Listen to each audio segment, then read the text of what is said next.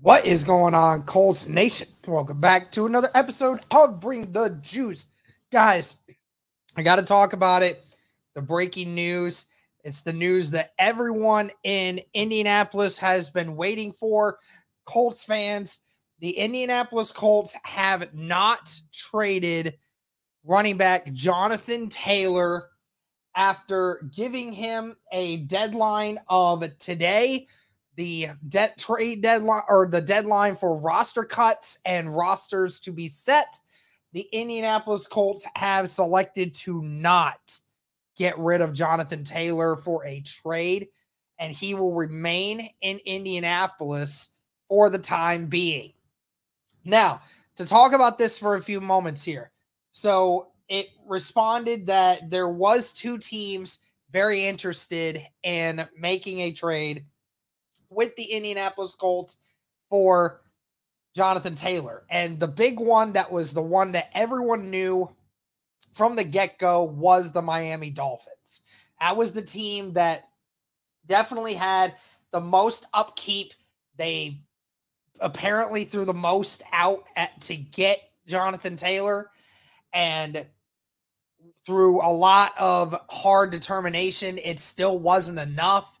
They weren't able to get a deal done with Indianapolis. Now, a couple things to go back on this, guys, is that, again, this all came down to it that the Colts obviously showed they were not in a rush to get rid of Jonathan Taylor, and they were not going to back off on their asking price. They're asking for a first rounder. They have no reason to give up Jonathan Taylor in this circumstance with everything that is going on within this organization. You have a young quarterback coming in, and you hope that at some point you can work out a deal with Jonathan Taylor and get him to be able to play for this organization once again, right? So that was the big thing, is there's just no need for the Indianapolis Colts to make a move for Jonathan Taylor unless someone gave them what they asked for. And the Colts were asking for a high, steep price of a first rounder. No one was willing to give them that. And also, by the way, for anyone that doesn't know yet, both teams that called Indianapolis and were engaged in trade talks, neither one of them ever presented a first-round draft pick for the Indianapolis Colts, so all of them just decided to not go with it. So there's that. But, of course, when we look at this from the outside, like I said, we don't have any reason to trade Jonathan Taylor right now. There's just no reason, because you hope that at some point Jonathan Taylor can get healthy. You hope that you can mend the relationship. You can work out a deal in the future or even in this season if both sides can come to an agreement, and hopefully have your best weapon back on the field at some point this year is what they're hoping. Now, a couple other things to go into.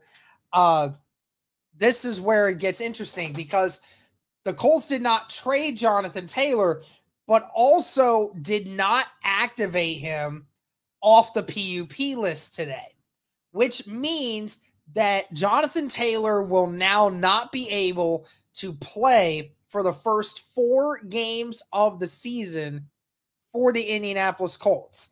Now, most people presumed that this would probably not happen anyway, but we all are now, but now we get the confirmation that that's what it is.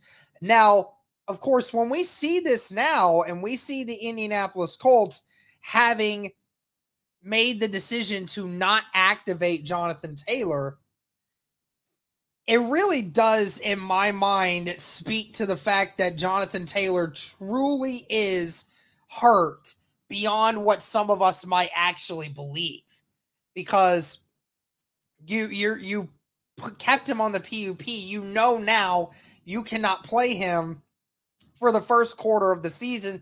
If somehow, some way you convinced him to come back and he was healthy. So you can't get him to now play for the first quarter of the season. So now it makes it harder for the Colts in that situation, but it also kind of shines light on the fact that that might have been one of the biggest reasons why a lot of teams weren't interested in going and getting Jonathan Taylor right now, because he is hurt. He is hurt, and it hurt his value and hurt his ability to move forward with another team because of the fact that he's physically not ready right now. And he probably most likely won't be until, who knows, maybe midway through the season when the PUP is off. I have no idea. But again, guys, this does not mean that the Indianapolis Colts will not be willing to trade Jonathan Taylor at some point. Remember, the trade deadline is late October.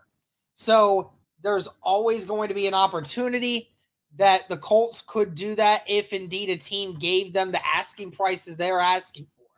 But like I said, from the very beginning, the Colts do not have any reason to move on from Jonathan Taylor if they do not believe the compensation is fulfilling.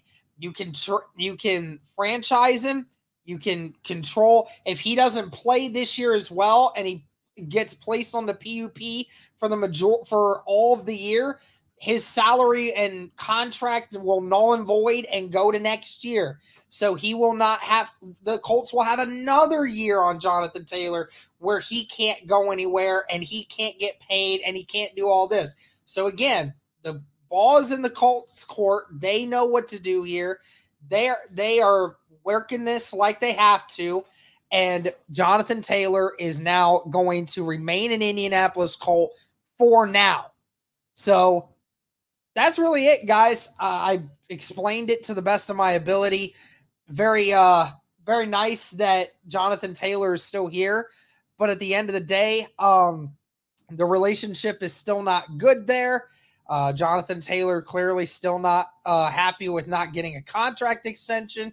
Will the Indianapolis Colts now talk with Jonathan Taylor about trying to get an extension? I'm not sure, but we will just have to wait and see what the Colts do. But that's going to do it for this one, guys. Let me know your thoughts on this. Thank you so much for tuning in. And as always, go Colts.